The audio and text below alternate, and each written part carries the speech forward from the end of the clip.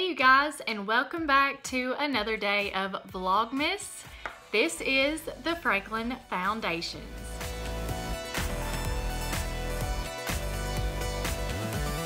My name is Katie. If you are new, I'm a young mother of 3 and a wife as well. And here on my channel, I like to share just faith-based videos, motherhood videos, wifehood videos, womanhood videos, literally anything that would pertain to the lifestyles of those topics. But we are in an interesting season. This is Vlogmas, where I'm releasing a video a day for 25 days leading up to Christmas. I've covered, I don't know what all, and I'm just about halfway there. Today I have a very exciting video for you guys, and it is another recipe video. I hope you all are enjoying these because I sure am. Today I'm going to show you all how to make a very, very delicious and so easy crock pot soup called white chili. I had never heard of this until I began attending the church where me and my family now go. I've been there for almost 5 years. But anyways, this is like very famous, very well known around our church quarters. That's where I got this recipe from. It is probably one of my all-time favorites, and I'm so excited to share it with you guys today. So please stick around, watch, and enjoy, and let me know if you decide to try it down below.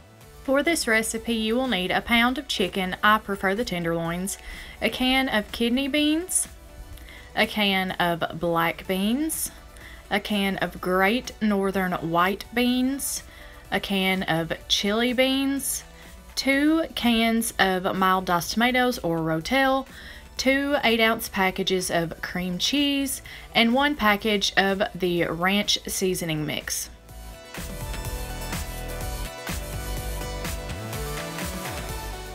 The very first thing you will do is cook the chicken in boiling water for 30 minutes.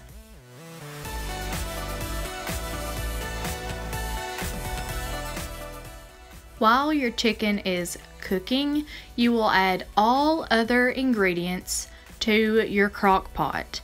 Now, for all of the canned ingredients, I pour in the juices and all from the rotel and the beans as well.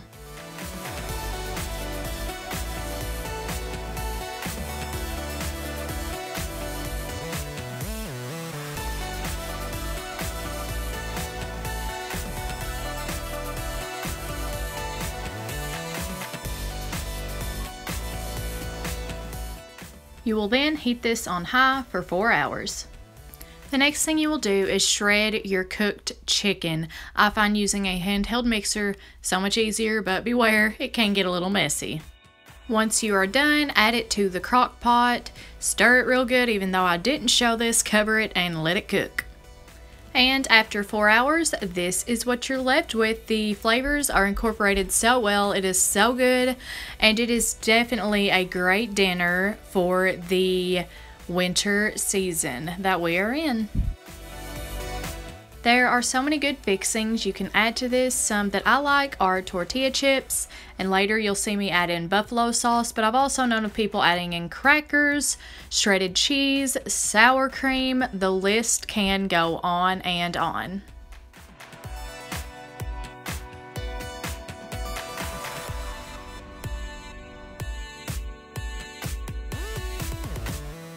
This is a wrap for our video today. If you decide to try this, please let me know in the comments down below how you liked it. Give it a thumbs up if you've ever tried this before and it is a family fave for you as well. Subscribe if you haven't already so you can stay tuned and be in contact whenever more videos are posted for Vlogmas and in the new year. Thanks you guys.